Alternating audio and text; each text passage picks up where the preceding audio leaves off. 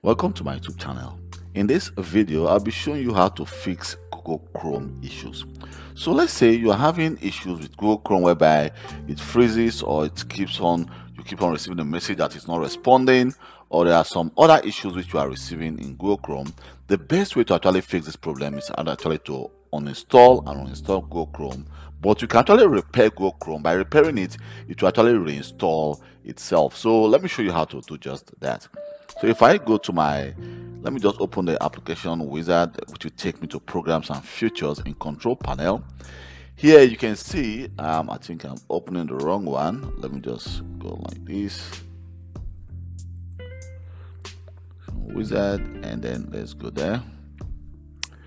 So here is okay. You can see we have Google Chrome here, and we have the option to uninstall or repair. So if I go to my apps and features, and here you can see we have Google Chrome as well, but I don't have the option to actually do a repair. So what I can do here right now is just you can say Google Chrome, just click repair. So by clicking repair, it will actually try to use the installation file of Microsoft of Google Chrome, which was installed on your device, to actually repair itself. So right now this device belongs to a domain environment.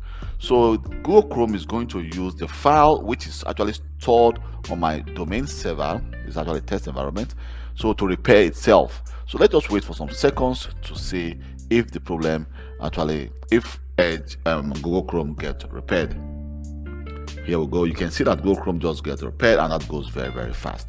So if you're having any issues like Google Chrome being freezed and any other issues with Google Chrome, the problem will be fixed, but your favorite and also your safe password will not be changed. They will all still be the way you left them.